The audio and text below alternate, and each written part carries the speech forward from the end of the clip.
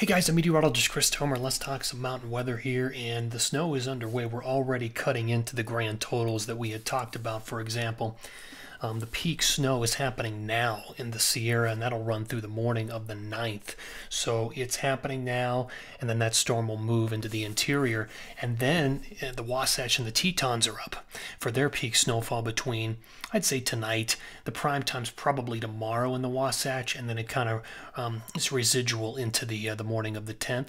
Tetons, same type of timeline as the Wasatch, and then all of that would then kind of slide through Colorado, but it's more of a brush, more of a glancing blow in Colorado than a direct hit because the low is going to track so far to the north. So let me just show you what I'm seeing now. About 5 inches reported in the Tetons so far, and there's more to come, but that's part of the accumulation that we talked about. About 5 in the Wasatch, there's more on the way.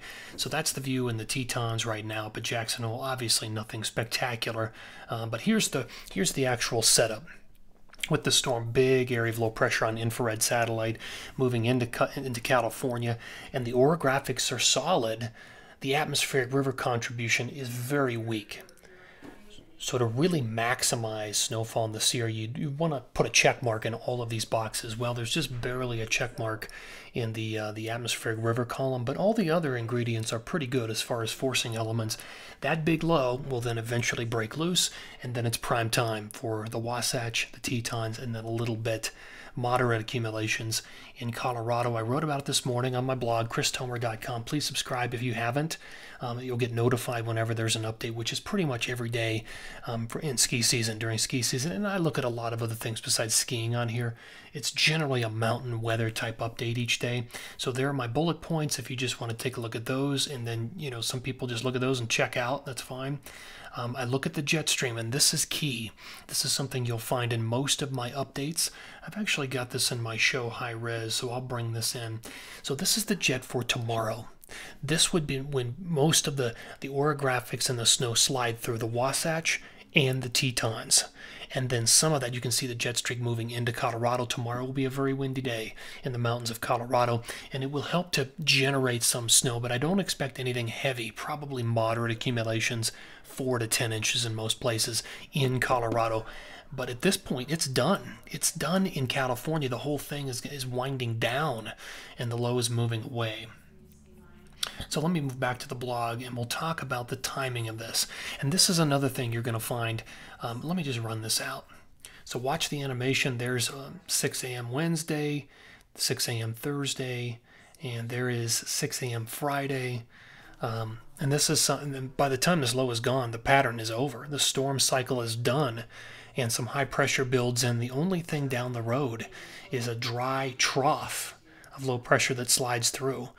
So I'll run this out again. Normally I'll load this into my show full screen, but I just didn't have time today. But this is what you'll find in the blog updates every single day.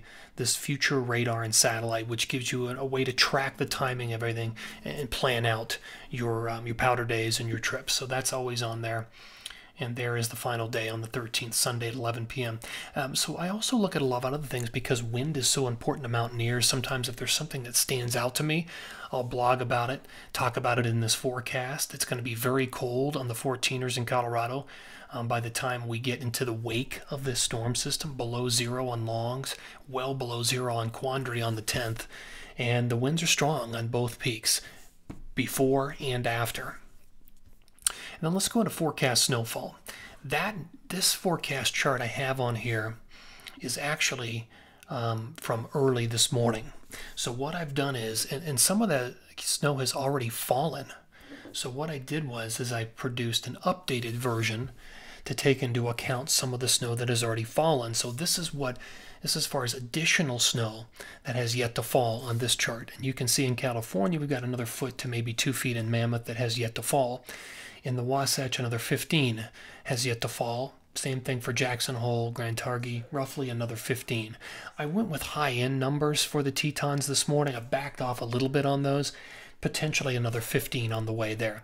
Good stuff for Brian Head. And in Colorado, again, moderate accumulations, 4 to 10, maybe less in some places on the way. I think Big Sky, Discovery, Bridger Bowl, and Sun Valley do okay, 4 to 10 inches. So that's the way things look to me right now. Big storm coming through again. This is the last storm of this storm cycle. Oh, this is pretty stark. Let me show you what the forecast is for 11/11 to 11/14. Nothing there. Bone dry. A dry, cold trough of low pressure swings through, and otherwise, I just don't have anything. So when this storm cycle's done, it's done for a little while. Thanks, guys, for tuning in here. Always appreciate it. Take care.